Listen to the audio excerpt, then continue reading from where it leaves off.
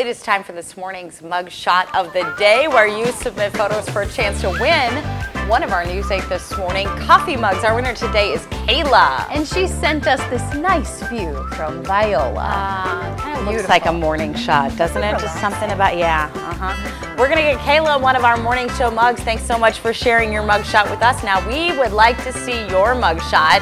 Super easy to win. Just take a picture with a mug in it somewhere and upload it to, or you can email it to us. It's mugshot@WKBT.com. Make sure to include your name or send it to us in the mail. 141 South 6th Street in La Crosse, Wisconsin. 54601 is the zip code.